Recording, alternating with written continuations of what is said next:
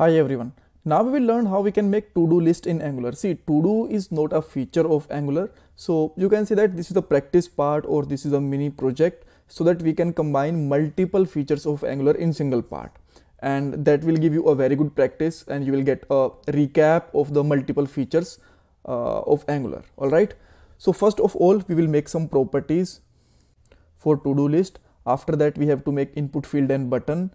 Then we will make a function so that we can add items in the to-do list. Then we'll display all of the items, and we will make a button so that we can delete any item from the to-do list if we want. And at last, we'll discuss some important interview questions related to the Angular. All right, so this is our screen where we will display the to-do list and buttons and everything. So now let's go to the application component, app component basically. And there I'm defining two properties. First one is task, and that will be empty by default, and another one is, you can say that, task list, right? So task list will basically array, so you can define empty array there, and the type of this is array of object, you can say that. So there will be two property. First one is id, the type of id will be number, and then second one is basically, you can say that, name, and the type of name is string. All right, okay. So after that, let's go to the app.component.html and there make a input field, and you can add placeholder also, and you can mention enter task name. After that, we can make a button there also, and you can say that add task. And if you will see, this is how it's look like. Now what we want, so whenever we'll type something there, let's say I'm just typing something, maybe go to office at 9 a.m. right? So when I just click over there, that should be added in the task.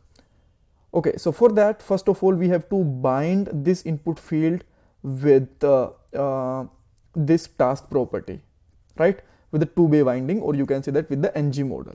And for that, what we need to do, so first you have to import this form module, and if this is not imported, let me show you from scratch, right? So you can import it first, import something from you can say that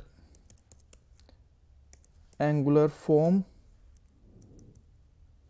and then you can put it inside the imports like this.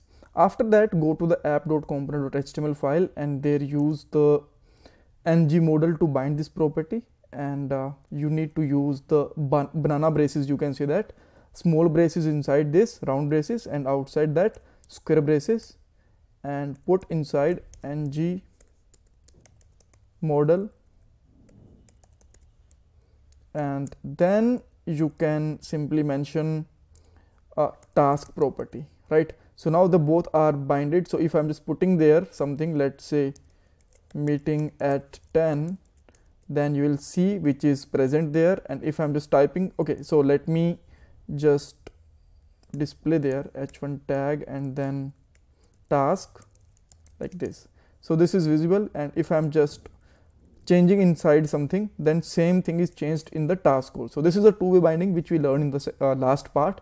Okay, so now we able to get the value of input field in the task property. Now on the button click, I want to add this task to the list. Then what we can do for that, let me create a click event there, or first of that, let me make a button for add task like this, and inside this we can say that this dot task list dot push. We have to push two things there. First one is id and second one is name. So name will come from the task, so you can say that this dot task, and id you can say that this dot task list dot length, right?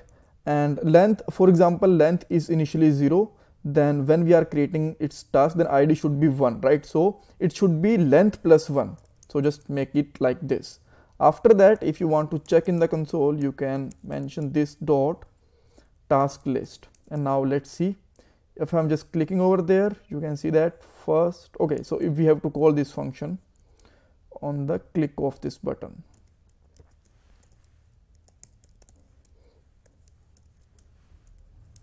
And we don't need this task, we can remove it for now. And now if I'm just clicking over there, you can see that the first task is added. Then maybe you can say that movie at 9 p.m. Then click over there, then you can see that the both are added. So now this list should be visible there. Then for that, what we can do, you can simply use @for and then use task of task list. Is it task list, right? Yeah, task list. For task list, and we have to provide their ID also to this unique ID, you can see that. Then track will be, you can see that task.id, and inside this let me take h1 tag for a moment, and you can say that task.name. All right, so if I just click over there, you can see that this is our first task. Then take bath at 9 a.m. come back from office at 7 p.m. So you can see that this is how they are getting added, right? But what I want to display there all three things, ID, name and delete button also, because maybe we need to delete the task, right?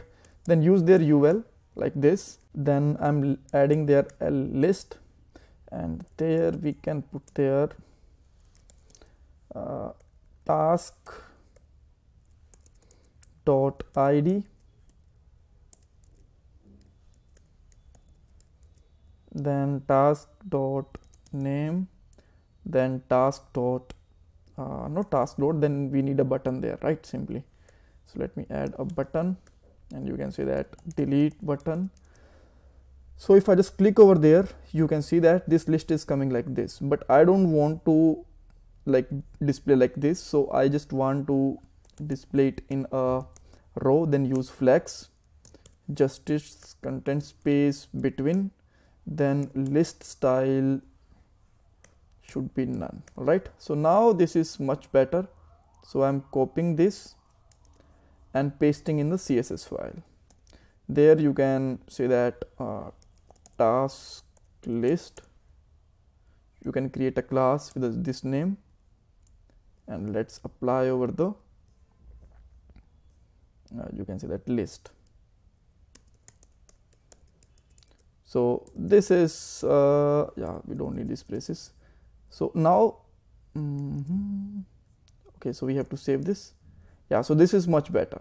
So let me create some list now. Take bath at 7 a.m. Then second one should be okay, so it should be removed when we are adding something new, right? So then what you can do, we don't need this console. This dot task should be empty after this. So now take bath at 7 or 8, then see, this is now auto clearing, right? Breakfast at, let's say, 9. Okay, so this is, the list is becoming big, right? So now I want to delete item on the delete button. So for that, what we can do, we can create a function first, right? So for that, let me create a delete task function, and there we will get a ID of element, right? And that will be type of number. And let me call this function now from on the click of this delete button. And now we can call this function like this, and there we have to pass the ID, task dot id. Perfect. Now there what we can do, we can simply check this dot task list dot filter. Filter is basically a function that can filter out the result, right? So we will assign this filter outed result there, and there we have to use callback function as a parameter there, because this is how filter function works. This is the JavaScript function, core JavaScript function, right? Then you can see that item and item.id, if not matching with the id, this id, right, then it should be there after delete the element. So now when I just click there, the current item, the item will be deleted with the existing matching id. Okay, so we can, this is already called, right? Yeah. So now let me create again that list. Take bath at you can say that 6 a.m. breakfast at 7, go to office, let me correct this typo, at you can say that 9 a.m. then meeting with team at 11, lunch at 2, client meeting at you can say that 5, right? So now let's say you want to delete the id 4. So once I will click on the id 4, then this id will be received here with the help of this function, right? task.id. So once this is received, so we are checking there if in the task list this id is not present, this is present, right? So it will assign the, it will create the new task list without this id, because this is removed there, this is filter. Without this id, all items will be assigned to there, and they all are visible here with the help of this one, right? So if I'm just clicking on the meeting at 11 the team, so let's say I want to cancel it, I just click over the delete and this is removed, right? So this is how we can create a to-do list in the Angular. If you still have a doubt, confusion, you can ask me in the comment section. This is my Paytm and GPay donation number, and this is the fresh Angular 19 series. You can watch it, link is given in the description box. That will definitely help you out for job, project and interviews. Thank you so much guys.